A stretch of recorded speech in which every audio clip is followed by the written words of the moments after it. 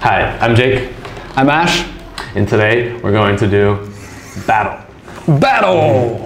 So with our two ClicBots in the graspers, we're going to use the grasper to pick up the objects and put them in our box.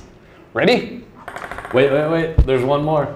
So the point of the game is to be the first to reach 10 points, but you can't go over. So maybe if I already have 9 points and I pick up the 3-point cube, doesn't count, has to be exactly 10 points to win. Nice, like blackjack. Exactly. I like it. Let's do this. Okay, go. Okay.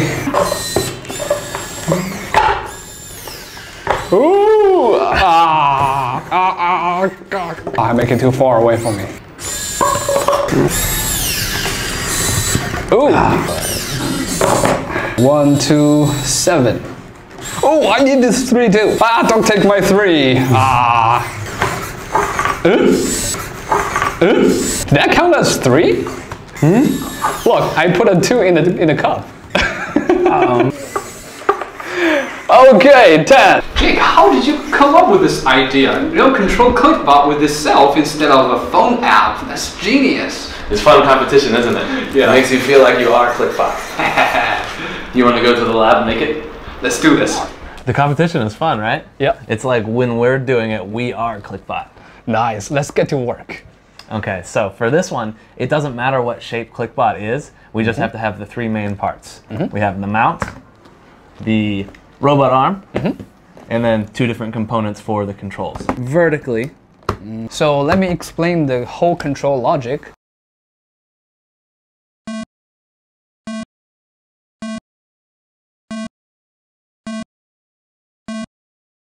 So our ClicBot is finished. Let's figure it out how to make it move like that. Okay, so now we need to figure out the logic of the programming. Okay, so last time we used the joint as a sensor to detect how fast it turns. Last time speed. This time I guess we detect the angle, right? Exactly. So we need ClicBot to know the exact angle that each joint is at.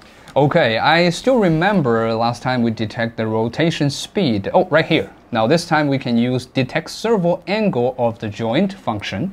In the actuators, there are 2 blocks. So one is joint starts to move to function. The other one is joint move to a direction until the end. Which one should we pick? I think we want the first one. So the joint starts moving.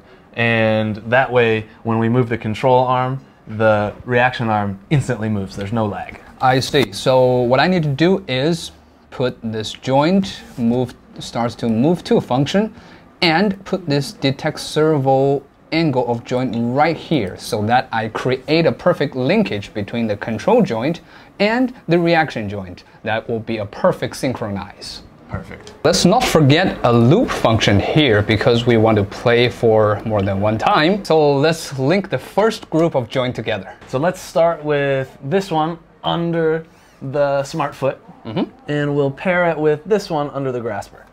Okay, so let me detect the first joint, which is this one. It's number 5. The current angle is 189. And let me detect it one more time. When I turn it this way, clockwise, the value of the angle goes up.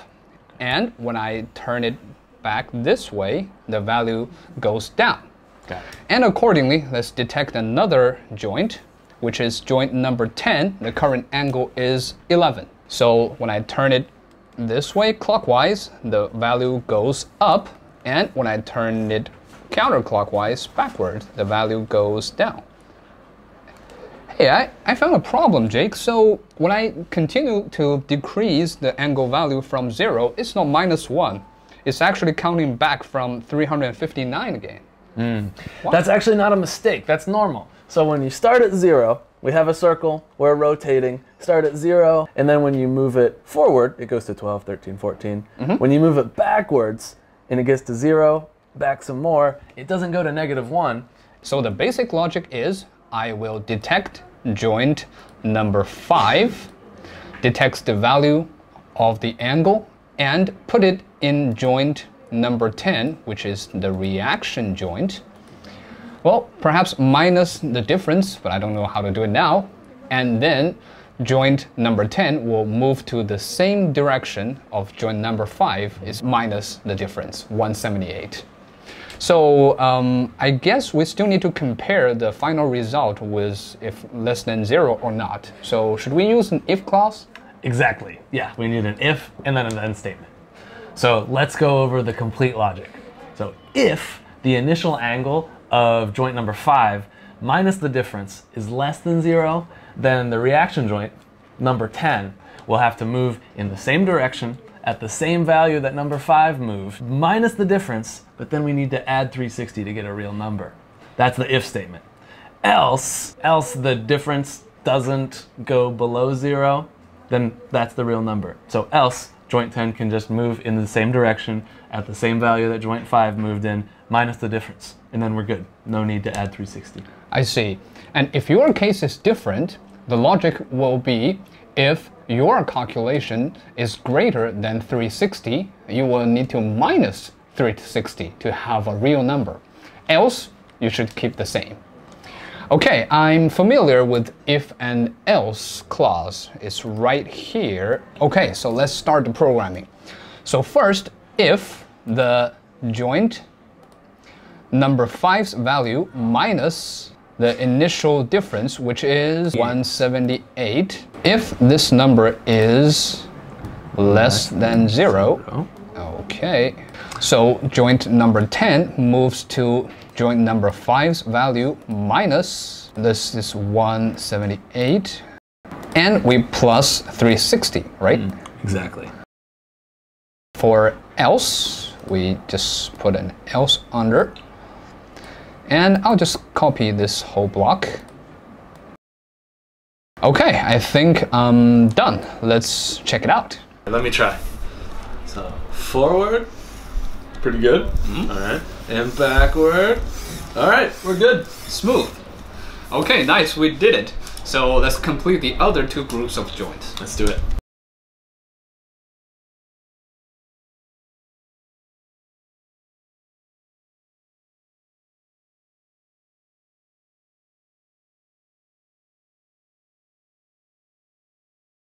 Not finished yet. We still have to do the grasper. Oh, yeah.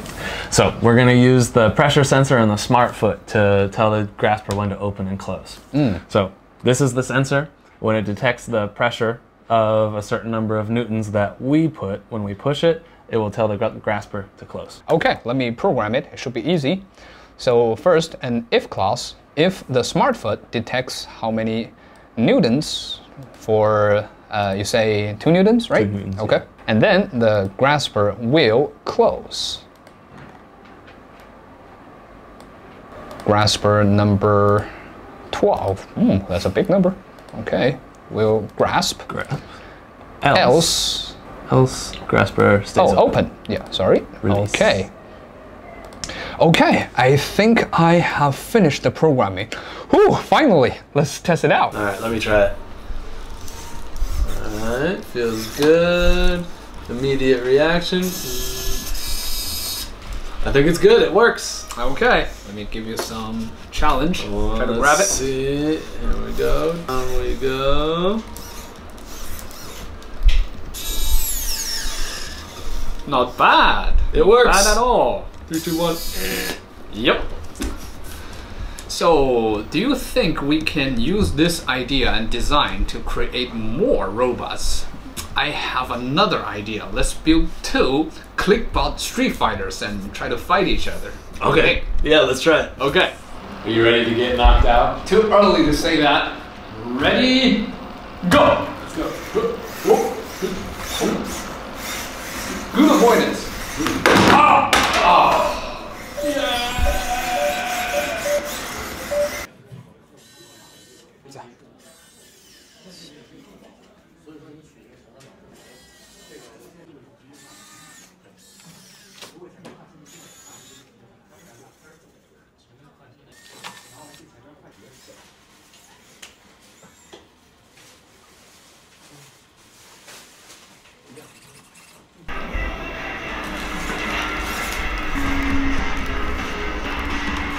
Should we finish up so we can say goodbye? Okay. So today we learned sensors, we learned joint. Today we learned how to use a joint as a sensor. When the sensor can read the angle value of one of the joints, it can make the other joint do the exact same position. So ClicBot can control ClicBot. We don't even need the app, like pulling the strings on a puppet. Oh. Yeah. Jake? What? Okay, so more importantly, we learned the advanced coding skills. Have more ideas to use ClicBot to control by itself instead of using a phone app? Well, guess what? Please come to attend our weekend challenges to win some solid prize. So until next time, bye-bye.